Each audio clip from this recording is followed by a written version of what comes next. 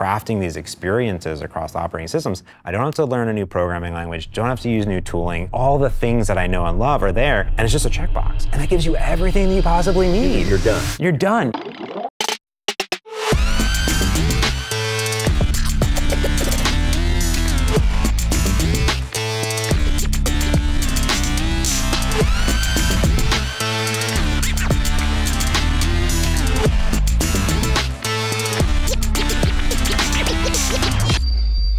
Hi, this is Richard Campbell from .NET Rocks and Run As Radio. I'm here on the Microsoft campus, and we're doing this great Visual Studio series, and I had an opportunity to talk to my friend James Montemagno. It's good to see you again. It's good to see you as well. Super good to be here back on campus. It's, you know, a powerful time. There's so many cool projects going on, but you and I have known each other a long time. You were a Xamarin guy back in the day and got pulled in on a .NET Rocks road trip many years ago. That's correct. Yeah, that was actually kind of like mid-career for me when I was became a mobile developer and then jumped over to Xamarin to be a developer advocate and help people. And yeah, that was my first gig. My first week was going in like, hey, we're gonna hop you on the road across America with these .NET Rocks guys. And I was like, oh, okay, I guess I'm getting what? We're doing what was happening? And you know, I'd never publicly spoken before, and we were traveling, doing cool stuff, and it was. I made a show every day. Every day. Every day, like a machine. It was a blast. It was a lot of fun. You've always worked in C#. I think you've worked in every flavor of C# I can think of, because certainly the Xamarin flavor of C# is one thing, but Silverlight too? A little bit of everything. You know, I got really, really lucky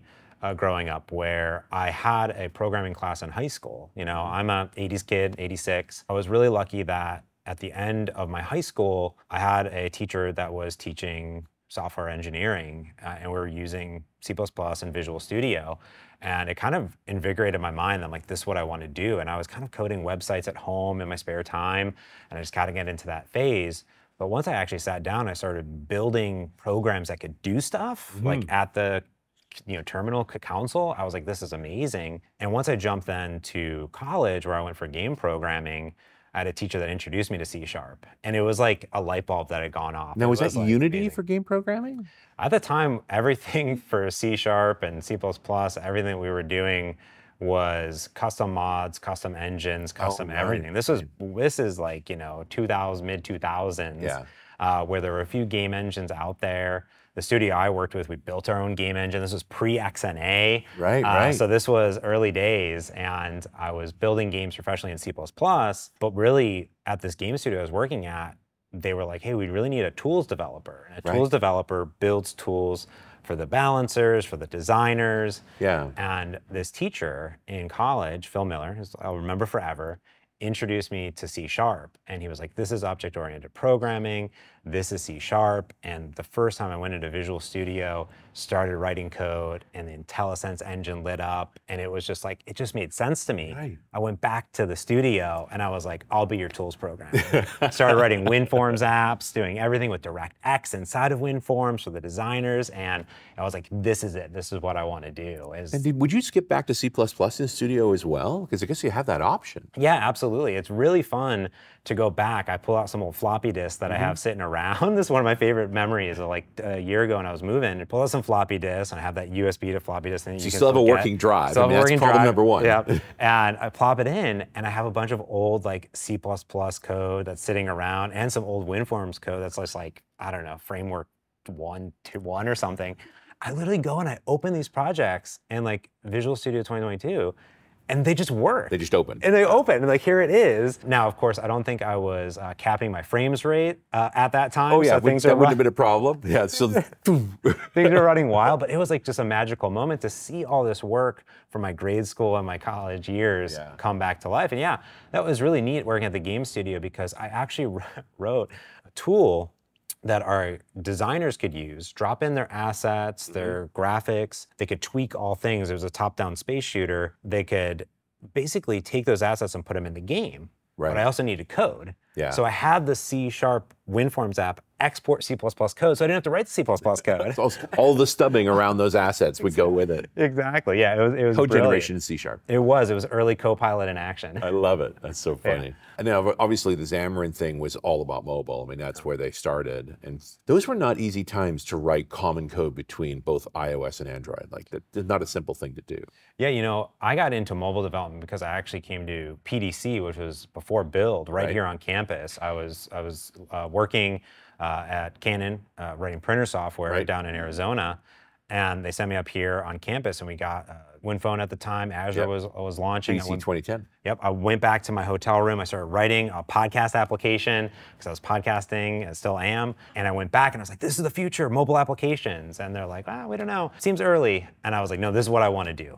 And I found a job up here in Seattle, moved my entire life. And my first day on the job, you'll remember this, very famous, is I went in my office, my boss came in and said, hey, you got 2 months to build 3 applications for Windows, iOS, and Android, go. And I'd never written an iOS app, never written an Android app or anything at all. And I started prototyping, looking, finding around, and I found Xamarin tooling to build iOS and Android apps and share that code with my Windows applications, all in C#.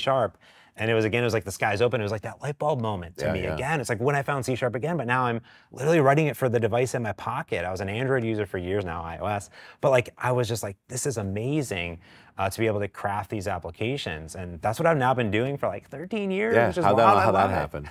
I love it. it. The road trip was 2012, but it's always been Visual Studio then for you. That was that place that you could do all of these different kinds of application development. I find it fascinating because it means you just keep building on your skills. Your C# skills keep getting better, your tooling skills keep getting better because you can bring everything in that you need. Yeah, I think that was the thing that really sold me on it. Like, obviously, moving from just building desktop applications that I was doing at Canon at the time, I was also building web apps and Silverlight apps as well. We're all using Visual Studio, keeping everything in there, sharing code between all of our projects. So I think when I sat down for the very first time and installed all the Xamarin tooling, and I saw that I could reuse all of my extensions, all the ecosystem, all the power of Visual Studio to now build for a non-Microsoft platform, it kind of like just blew my mind. It just really was like, wow, this is awesome. And yet I'm using this amazing tooling that I know. I don't have to learn a new programming language, don't have to use new tooling. All the things that I know and love are there, which means I'm just super productive, right? Didn't have that long ramp up. Well, you still pieces you have to learn about the APIs for the platform. Absolutely, like, you can't get away from that, but you know the debugger. Yeah. You know the dev environment, you know how to deploy, like, things should be pretty good. Yeah, the great part about Visual Studio and in this ecosystem of building multi-platform apps is there's a lot to it, like you're saying. There's the stuff that's in the platform, but there's the stuff around the platform, right? You got emulators and simulators, and you got SDK management, you got just creation of those virtual devices and plugging in your devices and deployment. What was great is as the tooling evolved over the years and where it's at today is just like night and day difference, just astonishing. It's all there for you, right? It's just really there from writing your first code to deploying it to the store. Yeah, absolutely. If there is something you want people to learn, lots of folks who are watching this that already use Studio, but we know there's so much in it. Yeah. Each time there's sort of this question of, have you looked at? And you're the one who's done so much mobile development in that space. I mean, I think a lot of folks have just never taken it out for a spin.